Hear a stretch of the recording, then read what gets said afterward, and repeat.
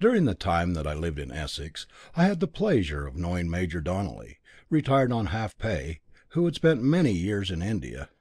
He was a man of great powers of observation, and possessed an inexhaustible fund of information of the most valuable quality, which he was ready to communicate to his intimates, among whom was I.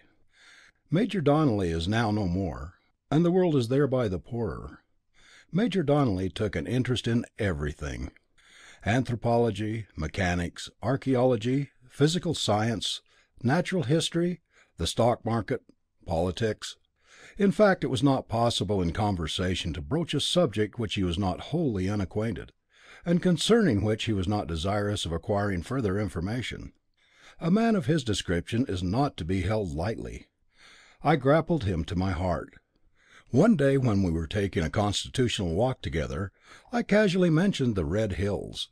He had never heard of them, inquired, and I told him what little I knew on the matter. The Red Hills are mounds of burnt clay of red brick colour, found at intervals along the fringe of the marshes on the east coast.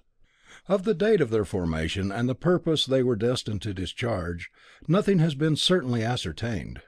Theories have been formed, and they have been held with to tenacity, but these are unsupported by any sound evidence.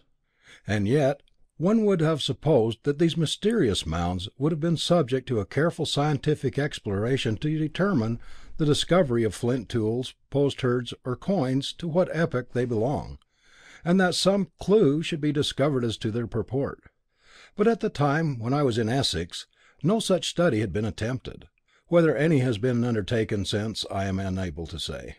I mentioned to Donelly some of the suppositions offered as to the origin of these Red Hills: that they represented salt-making works, that they were funereal erections, that they were artificial bases for the huts of fishers. "That is it," said the Major. "No doubt about it. Keep off the ague. Do you not know that burnt clay is a sure protection against ague, which was the curse of the Essex marshland? In Central Africa, in the districts that lie low, there is a morass. The natives are quite aware of the fact, and systematically form a bed of burnt clay as a platform on which to erect their hovels. Now look here, my dear friend, I'd most uncommonly like to take a boat along with you, and explore both sides of the Blackwater to begin with, and its inlets, and to tick down on the ordnance map every red hill we can find." "I am quite ready," I replied. "There is one thing to remember. A vast number of these hills have been ploughed down, but you can certainly detect where they were by the colour of the soil." Accordingly, on the next fine day, we engaged a boat, not a rower, for we could manage it between us, and started our expedition. The country around the Blackwater is flat, and the land slides into the sea and river in so slight an incline, that a good extent of debatable ground exists which may be reckoned as belonging to both. Vast marshes are found occasionally flooded, covered with wild lavender, and in June flushed with the sea thrift. They nourish a coarse grass, and a bastard samphire. These marshes are threaded, cobweb fashion, by myriads of lines of water and mud that intercommunicate. Woe to the man who either stumbles into it, or in jumping falls into one of these breaks in the surface of land. He sinks to his waist in mud. At certain times, when no high tides are expected, sheep are driven upon these marshes and thrive. They manage to leap the runnels, and the shepherd is aware when danger threatens and they must be driven off. Nearer the mainland are dykes thrown up, none know when, to reclaim certain tracts of soil, and on the land side are invariably stagnant ditches, where mosquitoes breed in myriads. Further up grow oak trees, and in summer to these the mosquitoes betake themselves in swarms, and may be seen in the evening swaying in such dense clouds above the trees that these latter seem to be on fire and smoking. Major Donelly and I leisurely paddled about, running into creeks, leaving our boat, identifying our position on the map, and marking in the position of such red hills or their traces as we lighted on. Major Donelly and I pretty well explored the left bank up to a certain point, when he proposed that we should push across to the other. "I should advise doing thoroughly the upper reach of the Blackwater," said he, "and we shall then have completed one section." "All right," I responded, and we turned the boat's head to cross. Unhappily, we had not calculated that the estuary was full of mud banks. Moreover, the tide was ebbing, and before very long we grounded. "Confound it," said the Major. "We are on a mud bank. What a fix we are in!" We laboured with the oars to thrust off, but could touch no solid ground to obtain purchase sufficient for our purpose. Then said Donelly, "The only thing to be done is for one of us to step on to the bank and thrust the boat off. I have on an old shabby pair of trousers that don't matter." "No, indeed, you shall not. I will go." And at the word I sprang overboard. But the Major had jumped simultaneously, and simultaneously we sank into the horrible slime. It had the consistency of spinach.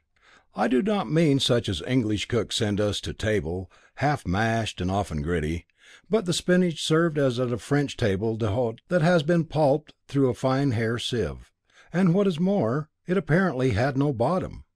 For aught I know it might go down a mile in depth towards the centre of the globe, and it stank abominably. We both clung to the sides of the boat to save ourselves from sinking altogether. There we were, one on each side, clinging to the bulwarks and looking at one another. For a moment or two neither spoke. Donelly was the first to recover his presence of mind, and after wiping his mouth on a gunwale from the mud that had squirted over it, he said, "Can you get out?" "Hardly," said I. We tugged at the boat. It squelched about, splashing the slime all over us, till it plastered our heads and faces and covered our hands. "This will never do," said he. "We must get in together, and by instalments. Look here. When I say 3, throw in your left leg if you can get it out of the mud." "I will do my best." "And," he said further, "we must do so both at the same moment.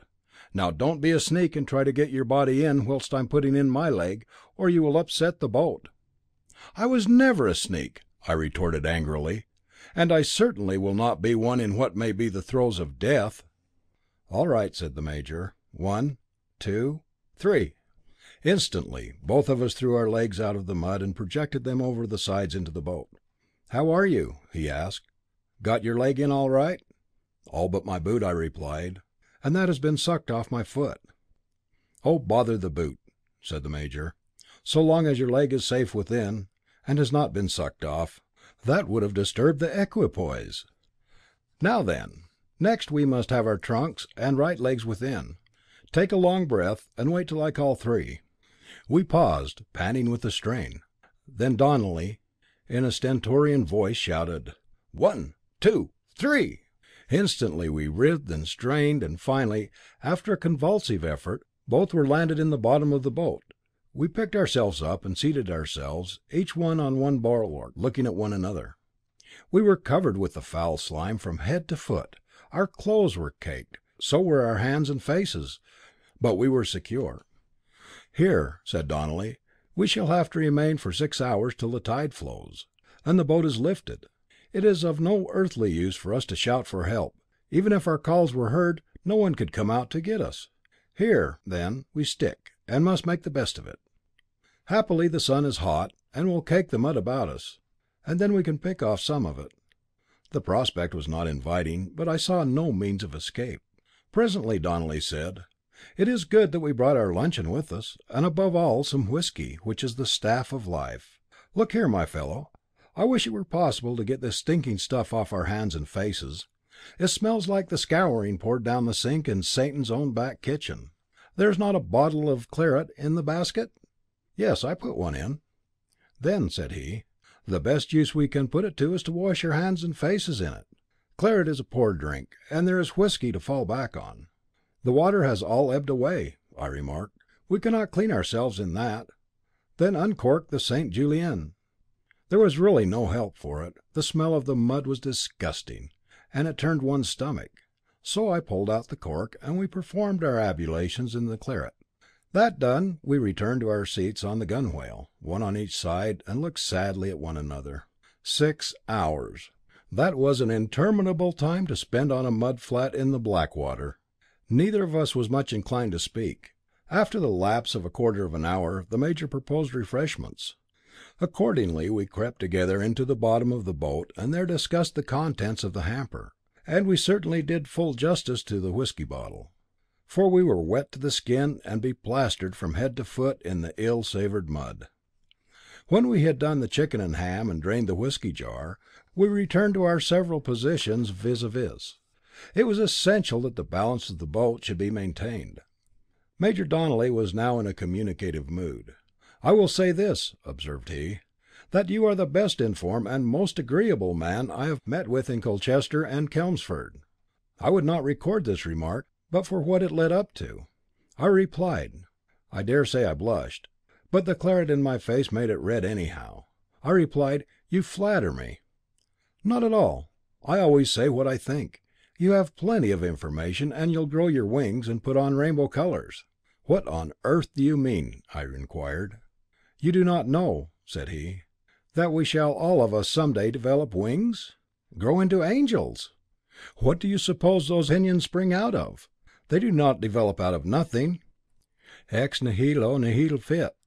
You cannot think that they are the ultimate produce of ham and chicken." "Nor of whiskey," he repeated. "You know it is so with the grub." "Grub is ambitious," I observed. "I do not mean the victuals, but the caterpillar, the creature that spends its short life in eating, eating, eating. Look at a cabbage leaf, it is riddled with holes. The grub has consumed all that vegetable matter, and I will inform you for what purpose. It retires into its chrysalis, and during the winter a transformation takes place, and in spring it breaks forth as a glorious butterfly. The painted wings of the insect in its second stage of existence are sublimated cabbage it has devoured in its condition of larva." "Quite so. What has that to do with me?"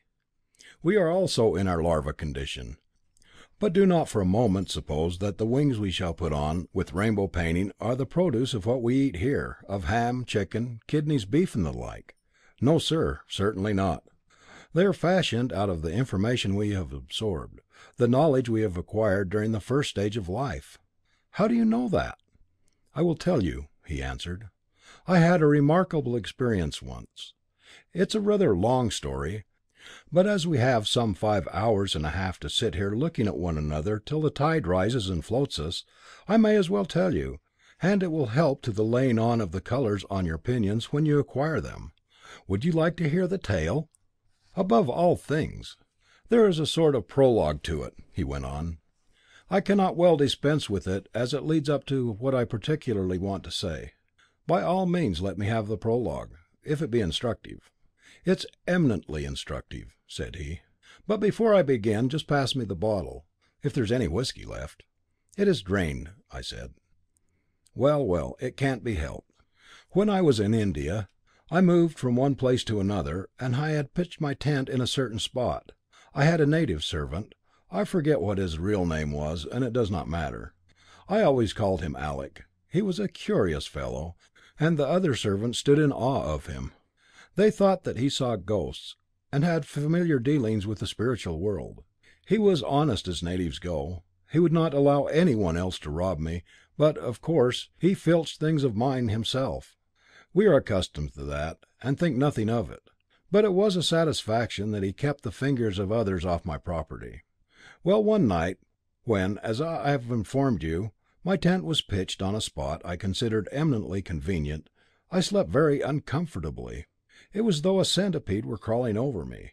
Next morning I spoke to Alec and told him my experiences, and bade him search well my mattress and the floor of my tent. A Hindu's face is impassive, but I thought I detected in his eyes a twinkle of understanding. Nevertheless, I did not give it much thought. Next night it was as bad, and in the morning I found my panjam slit from head to foot. I called Alec to me, and held up the garment, and said how uncomfortable I had been. "Ah, Sahib," said he, "that is the doings of Abdul Hamid, the bloodthirsty scoundrel." "Excuse me," I interrupted, "did he mean the present Sultan of Turkey?" "No, quite another of the same name." "I beg your pardon," I said, "but when you mentioned him as a bloodthirsty scoundrel, I supposed it must be he." "It was not he, it was another. Call him, if you like, the other Abdul. But to proceed with my story." "One inquiry more," said I. "Surely Abdul Hamid cannot be a Hindu name?" "I did not say that it was," retorted the major with a touch of asperity in his tone. "He was doubtless a Mohammedan." "But the name is rather Turkish or Arabic." I am not responsible for that. I was not his godfathers and godmothers at his baptism. I am merely repeating what Alec told me. If you are so captious, I shall shut up and relate no more." "Do not take umbrage," said I. "I certainly have a right to test the quality of the material I take in, out of which my wings are to be evolved. Go ahead. I will interrupt no further." "Very well, then, let that be understood between us. Are you caking?" "Slowly," I replied. "The sun is hot. I am drying up on one side of my body." "I think that we had best shift sides of the boat," said the major. "It is the same with me." Accordingly, with caution, we crossed over, and each took the seat on the gunwale lately occupied by the other. "There," said Donelly. "How goes the enemy? My watch got smothered in the mud, and has stopped." "Mine," I explained, "is plastered to my waistcoat pocket, and I cannot get at it without messing my fingers. And there is no more claret left for a wash. The whisky is all inside us." "Well," said the major, "it does not matter. There is plenty of time before us for the rest of my story. Let me see, where was I? Oh, where Alec mentioned Abdul Hamid, the inferior scoundrel, not the Sultan. Alec went on to say that he was himself possessed of a remarkable keen scent for blood, even though it had been shed a century before his time, and that in my tent had been pitched and my bed spread over a spot marked by a most atrocious crime. That Abdul of whom he had made mention had been a man steeped in crimes of the most atrocious character. Of course, he did not come up in wickedness to his illustrious namesake, but that was because he lacked the opportunities with which the other was so favoured. On the very identical spot where I then was, this same blood-stained villain had perpetrated his worst iniquity. He had murdered his father and mother, and aunt, and his children. After that he was taken and hanged. When his soul parted from his body, in the ordinary course it would have entered into the shell of a scorpion or some other noxious creature, and so have mounted through the scale of beings, by one incarnation after another, till he attained once more to the high estate of man. "Excuse the interruption," said I, "but I think you intimated that this Abdul Hamid was a Mohammedan, and the sons of the Prophet do not believe in the transmigration of souls." "That," said Donelly, "is precisely the objection I raised to Alec. But he told me that souls after death are not accommodated with a future according to the creeds they hold, but according to destiny, and whatever a man might suppose during life as to the condition of his future estate. There was but one truth to which they would all have their eyes opened, the truth held by the Hindus, viz., the transmigration of souls from stage to stage, ever progressing upward to man, and then to recommence the interminable circle of reincarnation." "So," said I, "it was Abdul in the form of a scorpion who was tickling my ribs all night." "No, sahib," replied my native servant very gravely. "He was too wicked to be suffered to set his foot, so to speak, on the lowest rung of the ladder of existences. The doom went forth against him, that he must haunt the scenes of his former crimes till he found a man sleeping over one of them, and on that man must be a mole, and out of that mole must grow 3 hairs. These hairs he must pluck out and plant on the grave of his final victims, and water them with his tears, and the flowing of these first drops of penitence would enable him to pass at once into the first stage of the circle of incarnations." "Why," said I, "that unredeemed ruffian was mole hunting over me the last 2 nights. But what do you say to these slit panjams?" "Sahib," replied Alec, "he did that with his nails. I presumed he turned you over, and ripped them so as to get at your back and feel for the so much desired mole. I'll have the tent shifted," said I. "Nothing will induce me to sleep another night in this accursed spot." Donelly paused, and proceeded to take off some flakes of mud that had formed on his sleeve. We really were beginning to get drier, but in the drying we stiffened, as the mud became hard about us like pie crust.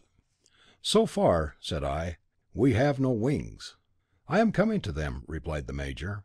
"I have now concluded the prologue." "Oh, that was the prologue, was it?" "Yes. You have anything against it? It was the prologue. Now I will go on with the main substance of my story. About a year after that incident I retired on half pay and returned to England. What became of Alec I did not know, nor care a hang. I had been in England for a little over 2 years, when one day I was walking along Great Russell Street, and passing the gates of the British Museum. I noticed a Hindu standing there, looking wretchedly cold and shabby. He had a tray containing bangles and necklaces and gewgaws made in Germany, which he was selling as Oriental works of art. As I passed, he saluted me, and looking steadily at him, I recognised Alec. "Why, what brings you here?" I inquired, vastly astonished. "Sahib may well ask," he replied. "I came over because I thought it might better my condition. I had heard speak of a psychical research society established in London, and with my really extraordinary gifts I thought that I might be of value to it, and be taken in and paid an annuity if I supplied it continuously with well authenticated first hand ghost stories." "Well," said I, "and have you succeeded?" "No, Sahib, I cannot find it. I have inquired after it from several of the crossing sweepers, and they could not inform me of its whereabouts, and if I applied to the police, they bade me take myself off. There was no such a thing. I should have starved, Sahib, if it had not been that I had taken to this line." He pointed to his tray. "Does that pay well?" I asked. He shook his head very sadly. "Very poorly. I can live, that is all. There goes in a Merewig." "How many of these rubbishy bangles can you dispose of in a day?" I inquired. "That depends, Sahib. It varies so greatly, and the profits are very small. So small I can barely get along." "There goes in another Merewig. Where are all these things made?" I asked. "In Germany or in Birmingham." "Oh, Sahib, how can I tell? I get them from a Jew dealer. He supplies various street hawkers, but I shall give it up. It does not pay, and shall set up a stall and dispose of Turkish delight. There is always a run on that. You English have a sweet tooth." "That's a Merewig," and he pointed to a dowdy female with a reticule on her arm, who at that moment went through the painted iron gates. "What do you mean by Merewigs?" said I. "Does not Sahib know?" Alec's face expressed genuine surprise. "If Sahib will go into the great reading room, he will see scores of them there. It is their great London haunt. They pass in all day, mainly in the morning. Some are in very early, so soon as the museum opens at 9 o'clock, and they usually remain there all day picking up information, acquiring knowledge." "You mean the students?" "Not all the students, but a large percentage of them. I know them in a moment. Sahib is aware that I have great gifts for the discernment of spirits." "By the way," broke off Donelly, "do you understand Hindustani?" "Not a word of it," I replied. "I am sorry for that," said he, "because I could tell you what passed between us so much easier in Hindustani. I am able to speak and understand it as readily as English, and the matter I am going to relate would come off my tongue so much easier in that language. You might as well speak it in Chinese. I should be none the wiser. Wait a moment, I am cracking." It was so. The heat of the sun was sensibly affecting our crust of mud. I think I must have resembled a fine old painting, the varnish of which is stained and traversed by an infinity of minute fissures, a perfect work of cracks. I stood up and stretched myself, and split in several places. Moreover, portions of my muddy envelope began to curl at the edges. "Don't be in too great a hurry to peel," advised Donelly. "We have an abundance of time still before us, and I want to proceed with my narrative." "Go on, then. When are we coming to the wings?" "Directly," replied he. "Well, then, if you cannot receive what I have to say in Hindustani, I must do my best to give you the substance of Alec's communication in the vulgar tongue. I will epitomize it." The Hindu went on to explain in this fashion. He informed me that with us, Christians and white people, it is not the same as with the dusky and yellow races. After death we do not pass into the bodies of the lower animals, which is a great privilege and ought to afford us immense satisfaction. We at once progress into a higher condition of life. We develop wings, as does the butterfly when it emerges from its condition of grub. But the matter out of which the wings are produced is nothing gross. They are formed, or form themselves, out of the information with which we have filled our brains during life. We lay up, during our mortal career here, a large amount of knowledge, of scientific, historic, philosophic, and like acquisitions, and these form the so to speak psychic pulp out of which, by an internal and mysterious, altogether inexplicable process, transmutation takes place into our future wings. The more we have stored, the larger are our wings. The more varied the nature, the more radiant and coloured is their painting. When at death, the brain is empty. There can be no wing development. Out of nothing, nothing can arise. That is a law of nature absolutely inexorable in its application. And this is why you will never have to regret sticking in the mud today, my friend. I have supplied you with such an amount of fresh and valuable knowledge that I believe you will have pinions painted hereafter with peacock eyes. I am most obliged to you, said I, splitting into 1,000 cakes with the emotion that agitated me. Donnelly proceeded. I was so interested in what Alec told me that I said to him, "Come along with me into the Nineveh room, and we shall be able to thrash this matter out." "Ah, Sahib," he replied, "they will not allow me to take in my tray."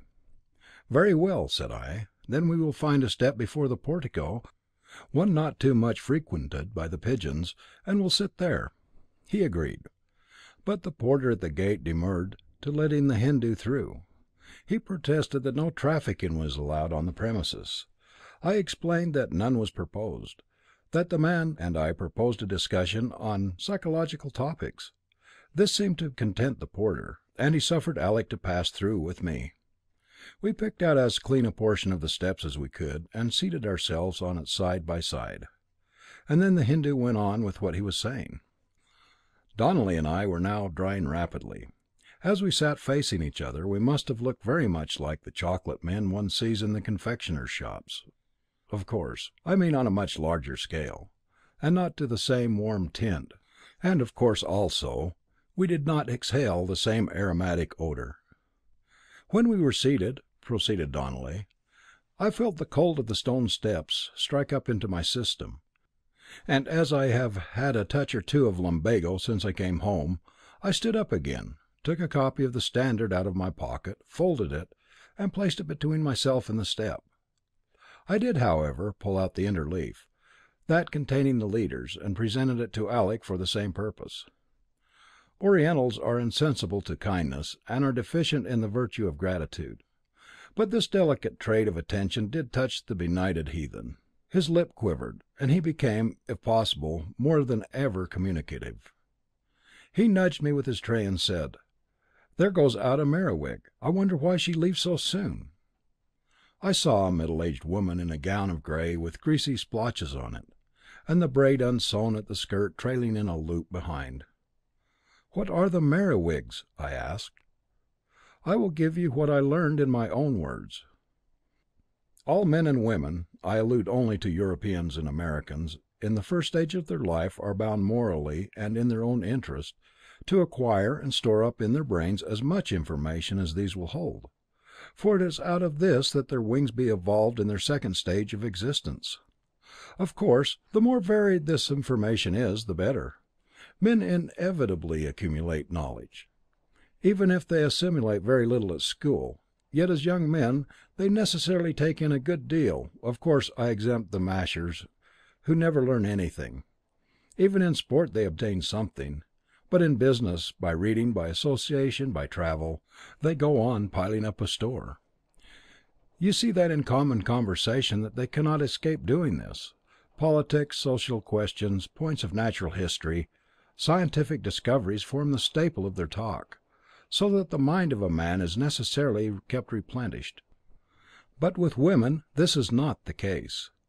Young girls read nothing whatever but novels. They might as well feed on soap bubbles. Their conversation with one another they twaddle, they do not talk. "But," protested I, "in our civilized society young women associate freely with men."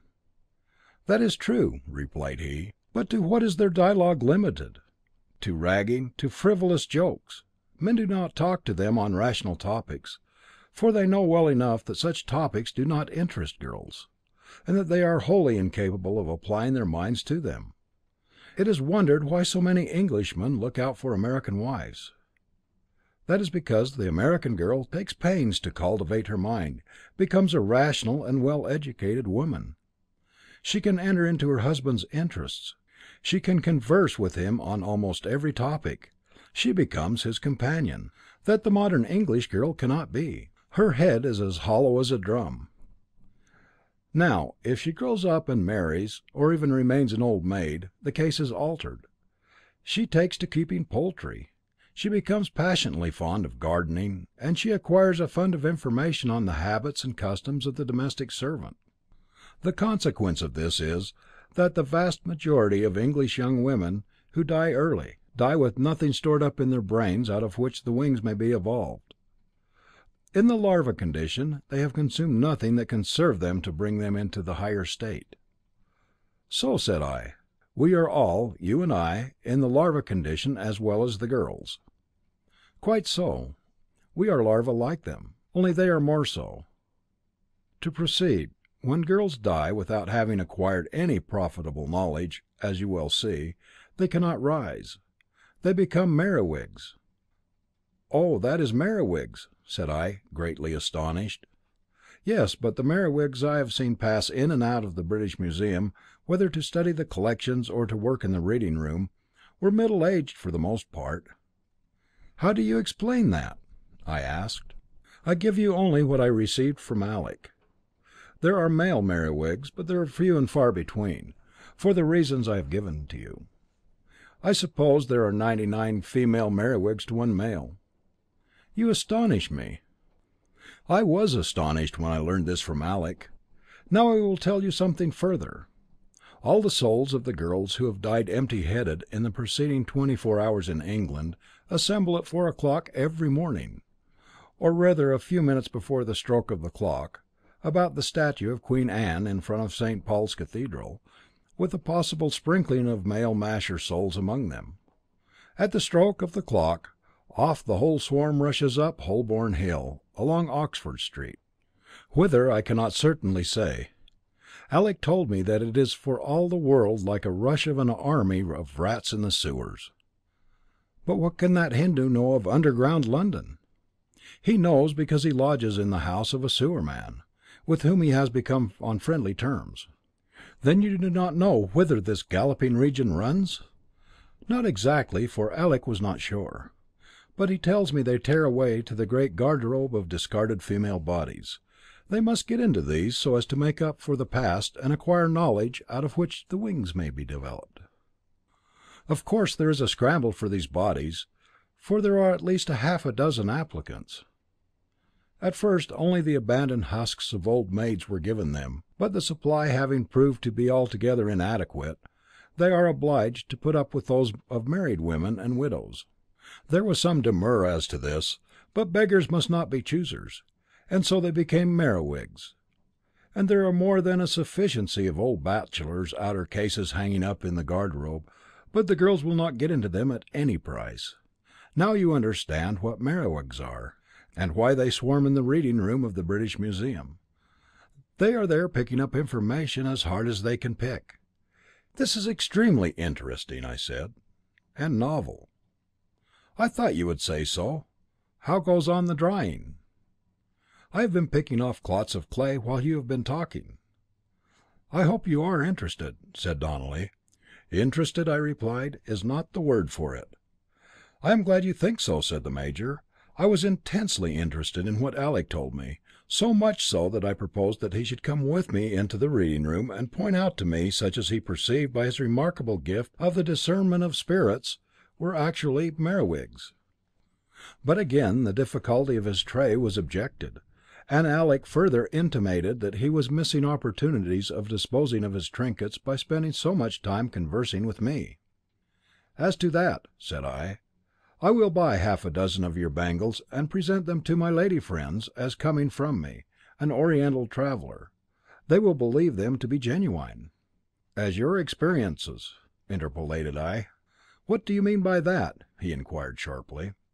Nothing more than this, rejoined I, that faith is grown weak among females nowadays. That is certainly true. It is becoming a sadly incredulous sex. I further got over Alec's difficulty about the tray by saying that it could be left in the custody of one of the officials at the entrance. Then he consented. We passed through the swing door and deposited the tray with the functionary who presides over umbrellas and walking sticks. I went forward along with my Hindu towards the reading room. But here another hindrance arose. Alec had no ticket, and therefore might not enter beyond the glass screen interposed between the door and the readers.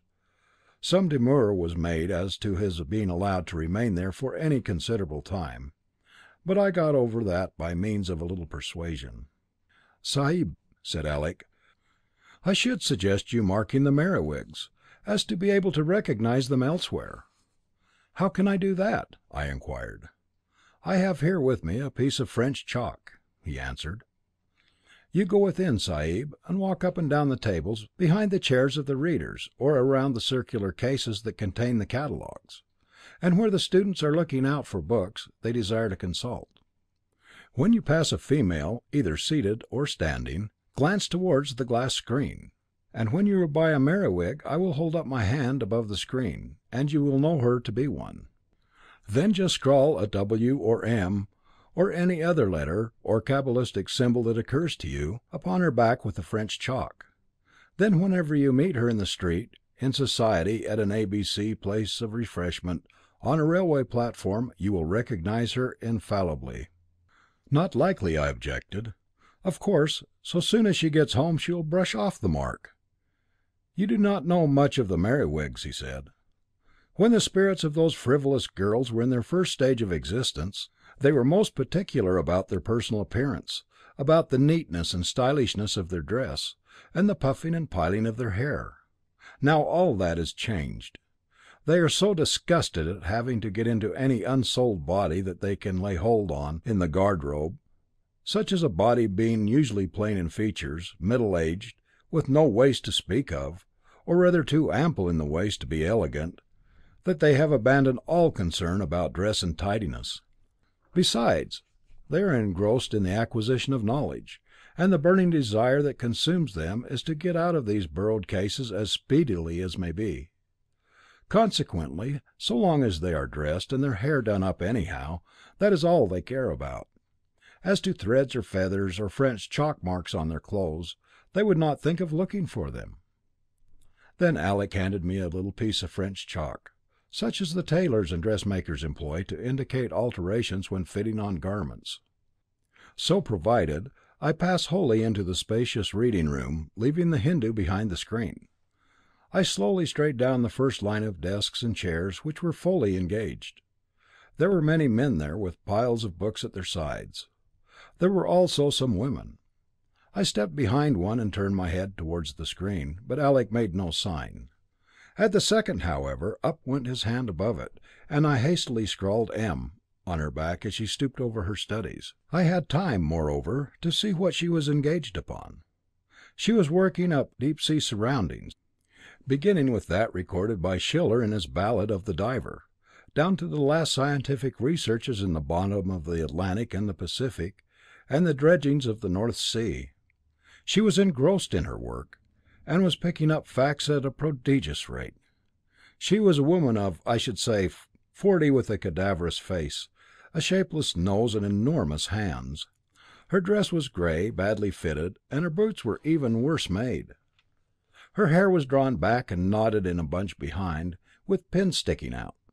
It might have been better brushed. I passed on behind her back. The next occupants of seats were gentlemen. So I stepped to another row of desks, and looking around saw Alec's hand go up.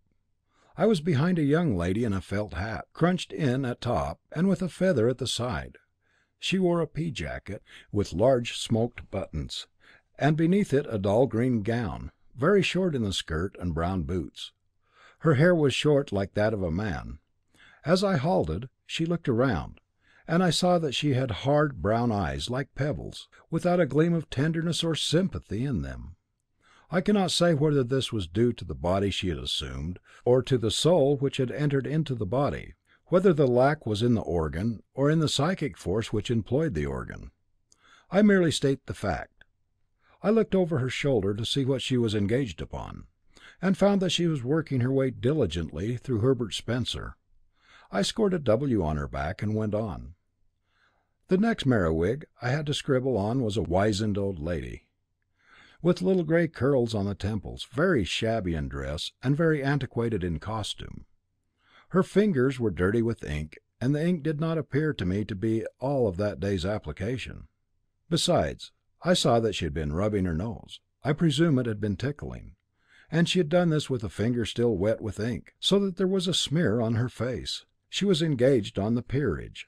She had Dodd, Burke, and Foster before her, and was getting up the authentic pedigrees of our noble families and their ramifications. I noticed with her, as with the other Merewigs, that when they had swallowed a certain amount of information they held up their heads, much like fowls after drinking water. The next that I marked was a very thin woman of an age I was quite unable to determine. She had a pointed nose and was dressed in red. She looked like a stick of sealing wax. The gown had probably been good enough and showy at one time, but it was ripped behind now, and the stitches showed. Besides, a little bit of what was beneath. There was a frilling, or a ruche or a tucker, about the throat that I think had been sewn into it 3 weeks before. I drew a note of interrogation on her back with my bit of French chalk. I wanted much to find out what she was studying, but could not. She turned around and asked sharply what I was stooping over for, and breathing on the back of her neck. So I was forced to go on to the next. This was a lady fairly well dressed in the dingiest of colours, wearing spectacles. I believe that she wore divided skirts, but as she did not stand up and walk, I cannot be certain. I am particular never to make a statement of which I am not absolutely certain. She was engaged upon the subject of the land laws in various countries, on common land and property in land, and she was at the time devoting her special attention to the constitution of the Russian Mir, and the tenure of the land under it. I scrawled on her back the zodiacal sign for Venus, the Virgin, and went further. But when I had marked 17, I gave it up. I had already gone over the desks to L, beginning backward, and that sufficed, so I returned to Alec, paid him for the bangles, and we separated. I did, however, give him a letter to the secretary of the Psychical Research Society, and addressed it, having found what I wanted in the London directory, which was in the reading room of the British Museum. 2 days later I met, by appointment, my Hindu once more, and for the last time. He had not been received as he had anticipated by the Psychical Research Society, and thought of getting back to India at the first opportunity. It is remarkable that a few days later I saw in the underground one of those I had marked. The chalk mark was still quite distinct. She was not in my compartment, but I noticed her as she stepped out on the platform at Baker Street. I suspect she was on her way to Madame Tussaud's waxwork exhibition, to instruct her mind there. But I was more fortunate a week later when I was at St. Albans. I had an uncle living there from whom I had expectations, and I paid him a visit. Whilst there, a lecture was to be given on the spectroscope, and as my acquaintance with that remarkable invention of modern times was limited, I resolved to go. Have you, my friend, ever taken up the subject of the photosphere of the sun? Never. Then let me press it upon you. It will really supply a large amount of wing pulp, if properly assimilated. It is a most astonishing thought that we are able, at the remote distance at which we are from the solar orb, to detect the various incandescent metals which go to make up the luminous envelope of the sun. Not only so, but we are able to discover, by the bars of the spectroscope, of what Jupiter, Saturn, and so on are composed. What a stride astronomy has made since the days of Newton! No doubt about it, but I do not want to hear about the bars, but of the chalk marks on the Merewigs. Well then, I noticed 2 elderly ladies sitting on the row before me, and there, as distinctly as if sketched in only yesterday, were the symbols I had scribbled on their backs. I did not have an opportunity of speaking with them then, indeed I had no introduction to them, and could hardly take on me to address them without it. I was, however, more successful a week or 2 later. There was a meeting of the Hertfordshire Archaeological Society organized to last a week, with excursions to ancient Verulam and to other objects of interest in the country. Hertfordshire is not a large county. It is, in fact, one of the smallest in England, but it yields to none in the points of interest that it contains, apart from the venerable Abbey Church that has been so fearfully mauled and maltreated by ignorant so-called restoration. One must really hope that the next generation, which will be more enlightened than our own, will undo all the villainous work that has been perpetrated to disfigure it in our own. The local secretaries and managers had arranged for char à bancs and breaks to take the party about, and men learned, or thinking themselves to be learned, on the several antiquities, were to deliver lectures on the spot, explanatory of what we saw. On 3 days there were to be evening gatherings, at which papers would be read. You may conceive that this was a supreme opportunity for storing the mind with information, and knowing what I did, I resolved on taking advantage of it. I entered my name as a subscriber to all excursions.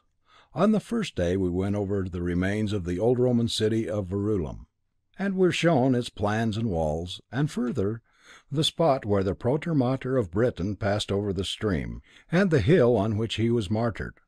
Nothing could have been more interesting and more instructive. Among those present were 3 middle-aged personages of the female sex, all of whom were chalk-marked on the back. One of these marks was somewhat effaced, as though the lady whose gown was scored had made a faint effort to brush it off, but had tired of the attempt and had abandoned it. The 2 other scorings were quite distinct. On this first day, though, I sided up to these 3 Merewigs. I did not succeed in ingratiating myself into their favour sufficiently to converse with them. You may well understand, my friend, that such an opportunity of getting out of them some of their Merewigian experiences is not to be allowed to slip.